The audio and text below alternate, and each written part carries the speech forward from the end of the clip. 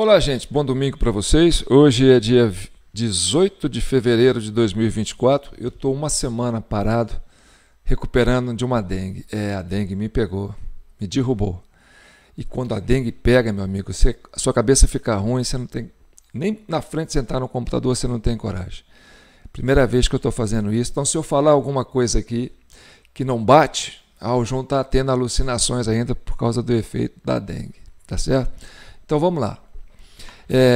Aqui é uma espécie de feedback, tá? Eu pergunto, vocês respondem aí. Eu pergunto, vocês respondem aí.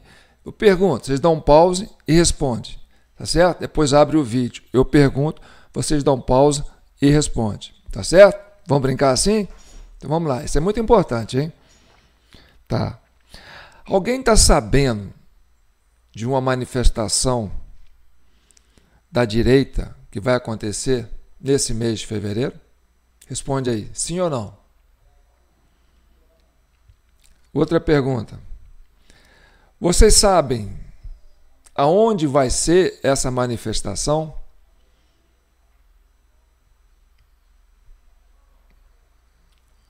Tá bom. Outra pergunta.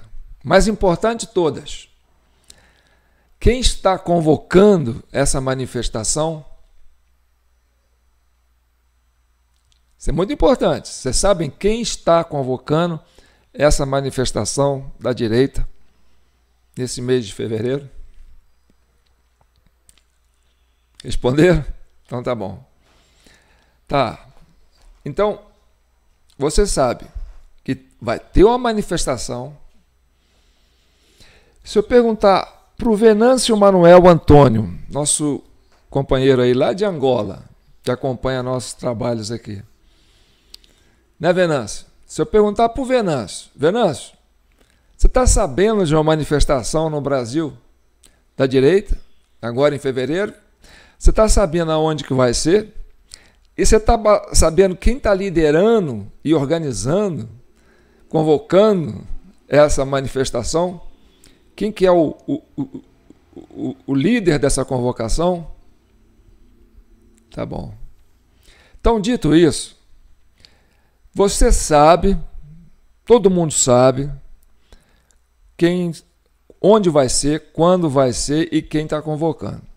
E ainda nem aconteceu, hein?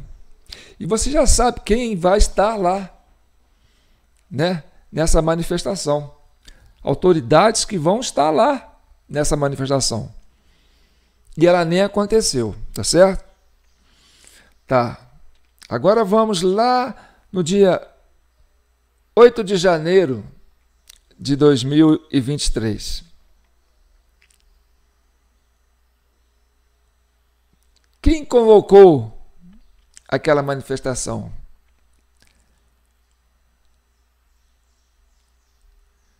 Quem promoveu aquela manifestação? Bem, nós gastamos aí mais de um ano investigando para descobrir quem convocou aquela manifestação. Quem promoveu aquela manifestação? Quem patrocinou aquela manifestação? Então criaram 2 CPIs, envolveram 3 casas legislativas, envolveu o Supremo, envolveu a Polícia Federal, envolveu o Ministério Público, envolveu a imprensa investigativa, envolveu a Polícia Rodoviária Federal, envolveu a Polícia Civil e não achou quem convocou aquela manifestação. Então, meu amigo, o que eu quero dizer com isso? Que a diferença dessa manifestação do dia 25 de agosto, que vai acontecer agora, da manifestação do dia 8 de janeiro de 2023, é que essa manifestação tem cabeça. E essa cabeça é o Bolsonaro. Ele está convocando. Aquela manifestação do dia 8, a cabeça não aparece. Por quê? Porque é uma cabeça de esquerda. que convocou, que bancou, que patrocinou. Mas não pode descobrir. Entendeu? Então, cria-se, o governo não queria que investigasse, mas aí acabou acontecendo 2 CPIs, todo mundo quis investigar, tá. Aí tenta achar Bolsonaro, vai lá nas joias, vai lá no cartão de vacina, vai em tudo quanto é lugar. Mas não consegue provar. Entendeu? Por quê? Porque tinha que fugir o foco para não chegar nos organizadores do 8 de janeiro. Então, no dia 6 de janeiro de 2023, eu anunciei que tinha algo para acontecer de grave. No dia 8 de janeiro de manhã, eu apresentei aqui nesse canal imagens de infiltrados na porta do QG e disse, ó, eles vão chegar lá e vão quebrar tudo. E vão botar a culpa na direita e vai alimentar a imprensa. Quem me acompanha sabe. E não deu outra. Na parte da tarde fizeram aquilo que eu falei. E na segunda-feira eu postei que o Brasil não é Capitólio e o Congresso não é o Washington DC. Tá certo? Que Brasília não é Capitólio, né? Quer dizer, que o Congresso não é Capitólio e Brasília não é o Washington DC. E aí, meu amigo, eu vou terminar porque eu vou fazer um vídeo curto que eu ainda estou me recuperando, entendeu? Eu separei aqui uma fala que é muito importante. Senhor, dai-me serenidade para aceitar tudo aquilo que não pode e não deve ser mudado. Dá-me força para mudar tudo o que pode e deve ser mudado. Mas, acima de tudo, dai-me sabedoria para distinguir uma coisa da outra. Bem, você já conhece essa frase, né? O que eu quero dizer? Não adianta eu sozinho falar. Eu não posso mudar as coisas. Então, às vezes, eu tenho que me conformar e aceitar aquilo que eu não posso mudar. Aquilo que você pode mudar, aquilo que eu posso mudar, a gente vai tentar mudar. E uma das coisas que eu venho tentando mudar, eu sei que posso não conseguir, é incluir no discurso da direita, que fala Deus, pátria, família e liberdade, democracia. Porque se você fala que é Deus, pátria, família e liberdade, você fala, mas isso está embutido democracia. Tá, mas a esquerda é literal, entendeu? Ela trabalha com narrativas. Então, se você dá margem para não utilizar a democracia a seu favor, eles vão utilizar a favor deles, ainda que eles não sejam democratas. Mas eles vão usar isso como ferramenta. Está entendendo? Outra coisa. Eu sou fã do deputado Nicolas, é um jovem com muito futuro, mas ainda, sabe, todo jovem tem... Eu já fui jovem, né? Eu sei como é que é isso. E eu vi um vídeo dele dizendo assim, né, como destruir a esquerda. Aí, quer dizer, a gente tem que ter uma ideia, esse pessoal que está querendo fazer movimento de direita, que política é a arte de construir pontes. É a arte de construir. Então, antes de pensar na oposição, pensa na sua situação. Veja se você está com a sua situação organizada, estruturada. Você não tem que destruir o outro, você tem que construir a sua. Porque política é relações humanas. É criar relações, é criar lastros. Se você começa a falar, vamos destruir parte da sociedade que pensa diferente, destruir o itinerário deles, o ideário deles. Não, constrói o seu e vende o seu peixe. E outra coisa. Bem, eu quero agradecer ao apoio que vocês estão me dando aí ao longo do tempo e pedir desculpas por essa ausência, né, que eu acabei não justificando. Eu sei que muitos ficam preocupados, porque, João, Xandão, essas coisas todas, você fica falando muita verdade aí e tal, mas eu sou um pacificador. Aquilo que eu te falei, né? Você tem que ter o discurso certo, para o momento certo. Então você não cria inimigos se você não está contra ninguém. Então eu não estou contra ninguém, eu estou a favor de uma causa, mas não sou contra quem pensa diferente. Entendeu? Então, o que vai ser essa manifestação do dia 25 vai ser uma provocação para a esquerda. Vai ser uma provocação para o governo.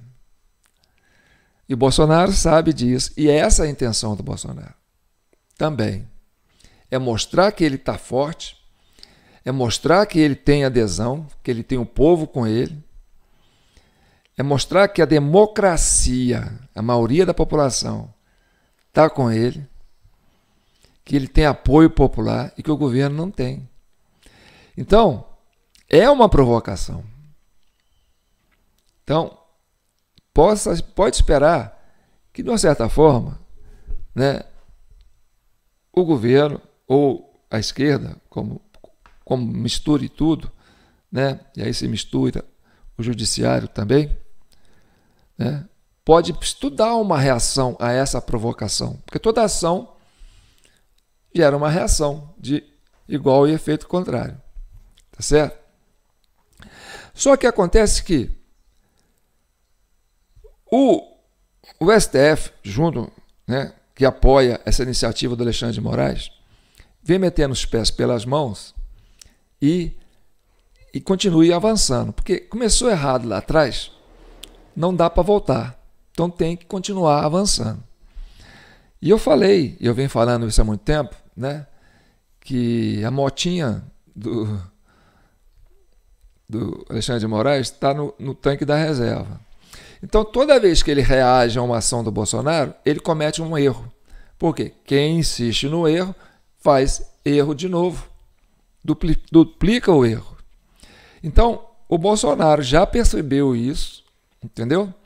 Aquela live que ele fez, super live que ele fez, né, que gerou uma reação desproporcional e desesperada, né, do Alexandre de Moraes, porque partiu dele junto com o Ministério Público, que agora é um tucano que está lá, né, o chefe do Ministério Público. Então, ele entendeu que essa reação queimou o filme, né, do Brasil. E ficou bom para o Bolsonaro. O Bolsonaro sabe que quanto mais ele é perseguido, mais ele cresce. Que ele é igual o ovo de fermento, massa de fermento. Quanto mais bate nele, mais ele cresce. Então o Bolsonaro está sabendo fazer esse jogo, entendeu? Para trazer para si essa popularidade. E a tendência do Alexandre de Moraes, se continuar avançando, é cada vez se enfraquecer mais. E ele já percebeu isso também, né? Ele já está chegando no limite. E outra coisa, se o Bolsonaro se propôs a fazer essa manifestação, né, é porque ele está confiante, ele tem algo a seu favor que ele não fala, a gente não sabe, né? Porque o Bolsonaro tem uma mania de falar que ele joga war, ele adora jogar war. War é uma estratégia de guerra, né? Coisa de militar. Mas eu diria para ele o seguinte: olha, você tem que jogar xadrez, rapaz. Eu jogo xadrez todo dia no computador. Ontem, por incrível que pareça, eu estava jogando, de repente, quem que apareceu para jogar comigo? O Papa Bento. O ex-Papa, né? Que abdicou, o Papa Bento. E eu perdi para ele.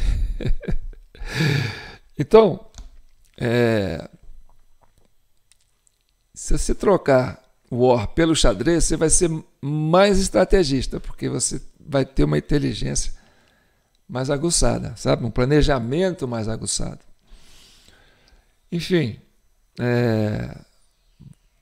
a esquerda vai estar lá? Vai. Os infiltrados vão estar lá? Vão.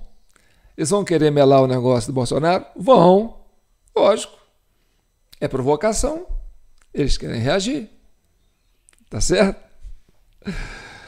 Agora, é em São Paulo, na capital de São Paulo, com a presença do governador de São Paulo. Então, a polícia militar de São Paulo é a logística que vai garantir esse trabalho. É diferente de Brasília, né?